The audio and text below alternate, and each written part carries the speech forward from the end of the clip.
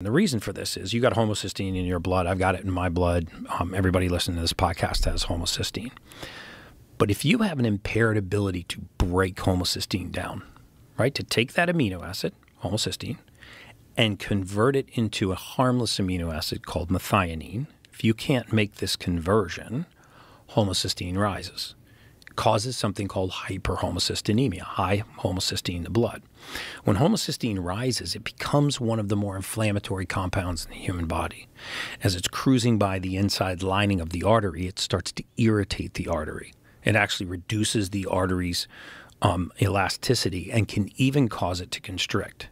So think about this. You've got 63,000 miles of blood vessel, roughly, in your body.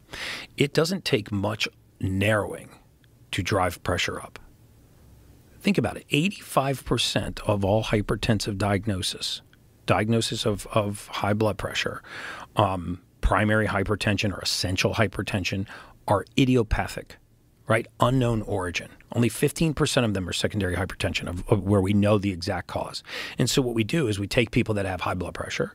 We run a bunch of tests on them. EKG, it's normal. EEG, it's normal. Heart and lung sounds, cardiac cath, dye contrast study. We do all of these cardiovascular tests and they all come out normal. Yet the person still has high blood pressure. And that's largely because the high levels of homocysteine are causing vascular narrowing. I mean, this is a fixed system, right? So if I make the pipes smaller in a fixed system, pressure goes up.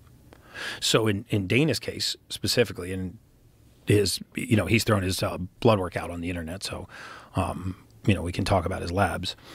But in his cases, he had one of the highest levels of homocysteine that I'd personally ever seen, and our clinical team had seen.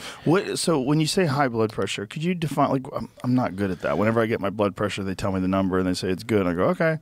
But So I don't know like, what